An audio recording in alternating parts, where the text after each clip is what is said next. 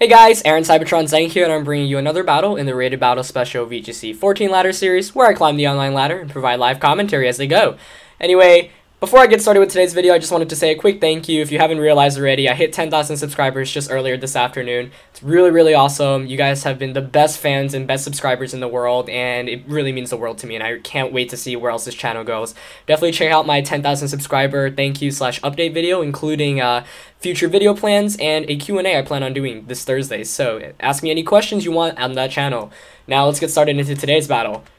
Anyway, since I haven't been able to provide a live commentated video for a while, or a couple of days, since yesterday's video was not live commentated, I'm excited to get back onto the grind. Today's team: Amoonguss, Azumarill Salamence, Aegis Slash, Rotom Heat, and Kangaskhan. I'm going to find an opponent, base 1771, so really high rating from Australia. So let's get right into it. Base's team is going to be Bisharp, Gardevoir, Garchomp, Kangaskhan, Rotom Heat, and Salamence. So it looks very familiar to that team that won in Japan a while back. Exact same 6 Pokemon, one that I actually tried out just a while ago.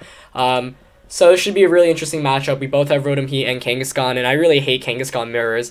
I was actually about to say before this video started, I would love to try out some new Pokemon, but I haven't found the time to breed any recently. So if you have any Pokemon you'd like to see featured in the series, and, you know, for example, you just bred it and it's level 1, but it has good IVs, you know, please let me know. I'd be happy to trade for something. I have a couple of spare 5V Pokemon, or if you're kind enough to donate, it'd be really awesome. Hit me up in my inbox, and I'll try to get more cool Pokemon featured in this match, and in this series in general. Anyway, going into this matchup, I really already dislike it because we've both got Kangaskhan, Rotom Heat, and Salamence.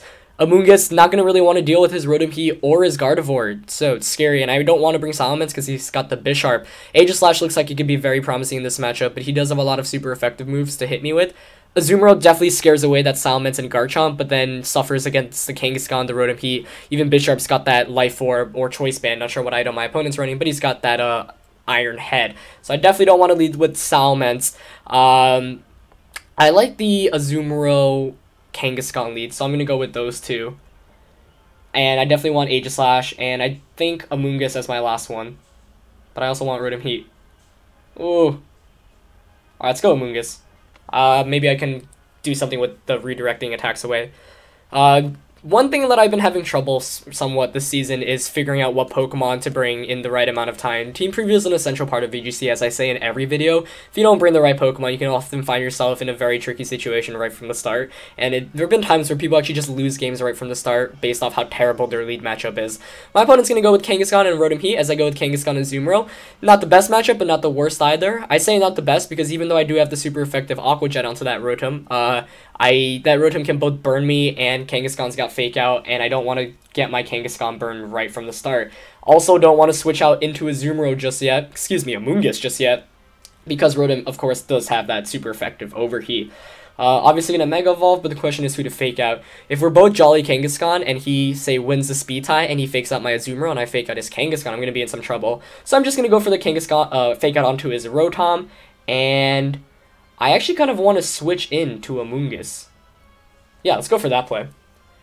That way I can redirect attacks away and hopefully just KO this Rotom Heat with the return. If I do get my Fake Out first, I should be in a good position, granted, seeing what he does with that Kangaskhan. Though, a smarter play from his part would actually be to not Fake Out with Kangaskhan, but instead just say Power Up Punch to get an instant +2. That would help him greatly, but let's see. So I'm going to Mega Evolve first, as he's going to Mega Evolve as well, but obviously, unfortunately, it doesn't indicate anything. We could very well be speed tying here, so I'm not sure whether I'm faster yet or not, but we'll see as I get the Fake Out off. So I do get the Fake Out first, that's good, but we'll see whether Kangaskhan did choose to go for the Fake Out, or whether it went just for the Power Up Punch play right away. But Kangaskhan did go for the Fake Out. Let's see who he targeted. Into the Amoonguss. So perfect. That turn couldn't have played out really any better, as I not only get that Rocky Helmet damage off, but I get my Fake Out first. Fortunately, it wouldn't have mattered whether I got the Fake Out off first or not. But great turn there, as Rotom Heat actually reveals the Leftovers. Interesting item. We often see Citrus Berry on Rotom Heat, but Leftovers is used on this, so this indicates to me that the Gardevoir is actually carrying a Citrus Berry if my opponent did choose to bring Gardevoir. If he didn't, then that's fine, but good to know, as the Gardevoir on the original Japanese team, I believe, was actually Choice Spexed, so always good information. Here, I'm in a very good position, especially because his Kangaskhan's actually faster than his Rotom Heat. So, for example, Kangaskhan, if he chooses to return, probably won't be able to take out that Amoonguss, then any attack Rotom Heat goes for will be redirected right into my Amoonguss. I'm going to go for the Power Up Punch here onto Kangaskhan and a Rage Powder. I anticipate the Rotom Heat switching here, or protecting, and perfect.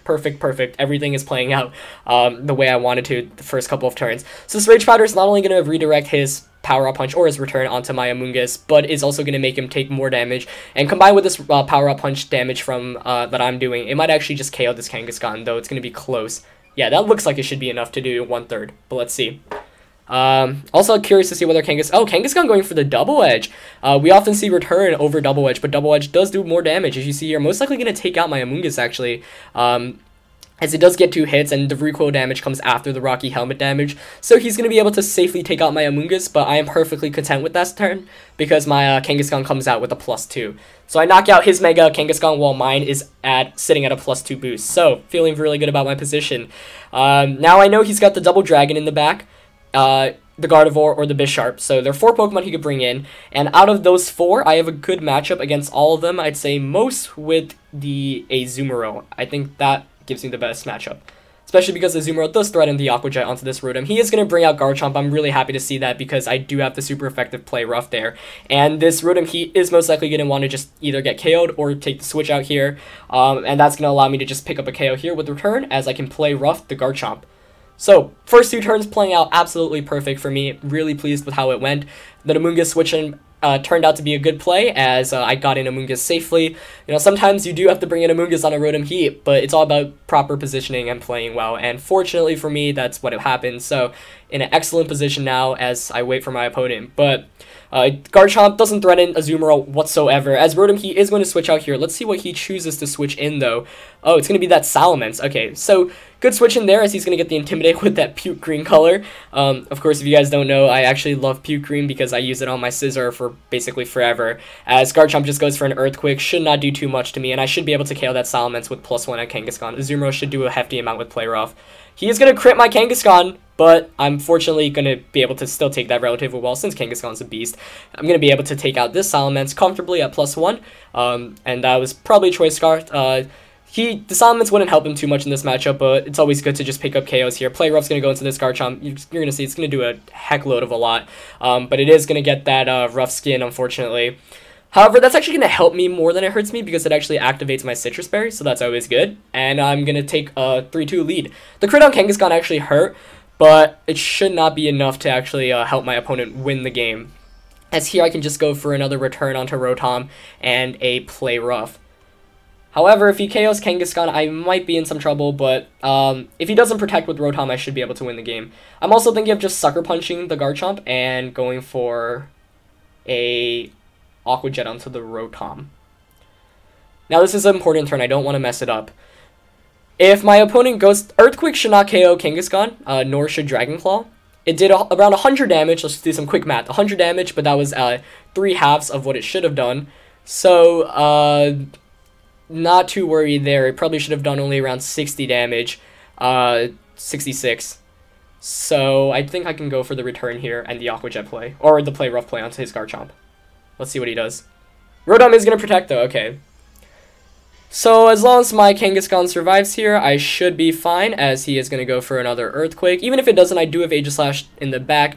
That was probably his only play, but alright. Oh, but he's going to crit my Azumarill. Fortunately, still going to hang on with just a sliver of HP.